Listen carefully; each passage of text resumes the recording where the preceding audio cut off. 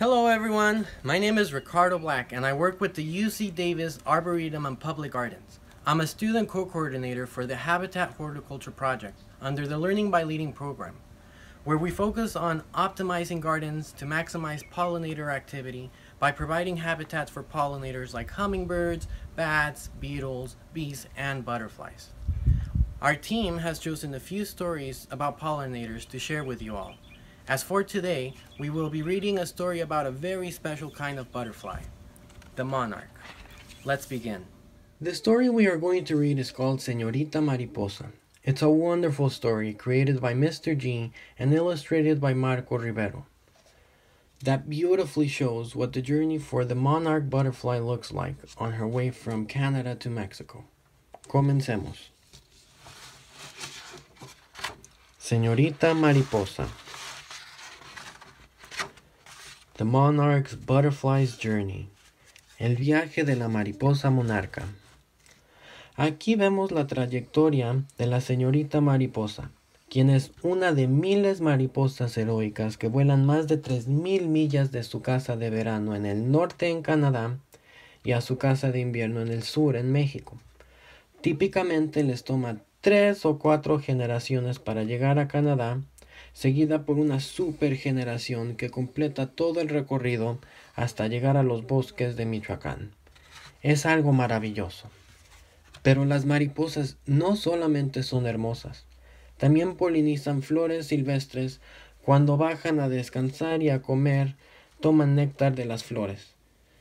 Yo vivo en la área de la bahía en California y es común ver monarcas en mi jardín.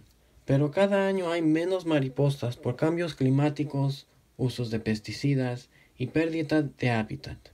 Entonces, para ayudar a estas maripositas, hay que plantar algodoncillo, ya que es la planta que la monarca usa para poner sus huevecillos. Así que no importa dónde vivas, hay que hacer todo lo posible para proteger y ayudar a las mariposas monarcas y a este hermoso planeta en el que vivimos. La historia de la señorita mariposa va así. Little butterfly, pequeña mariposa, you just caught my eye. Little butterfly, pequeña mariposa, flying through the sky, volando por el cielo. I love to see you in the trees. Me encanta verte entre los árboles, playing with the bumblebees, jugando con los abejorros. Your pretty orange wings, tus bellas alas anaranjadas, make me want to sing, me inspiran a cantar. Señorita mariposa, little butterfly, tú eres muy hermosa. You're so beautiful. Señorita mariposa, little butterfly, tú eres muy poderosa. You are so powerful. Te quiero a ti. I love you. It's hard to say goodbye. Es difícil decir adiós. But I know you have to fly. Pero sé que tienes que partir. 60 miles or more a day. Por más de 60 millas al día.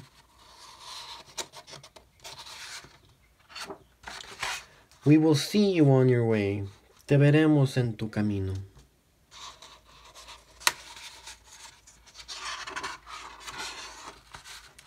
Can't believe how far you go.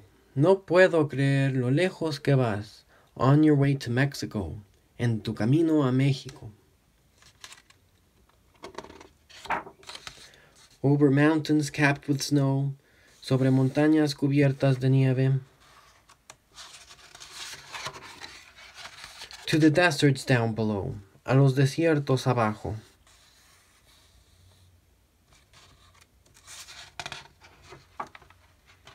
Then one day a great surprise. Algún día una gran sorpresa. There's a flash across the sky. Hay un destello en el cielo.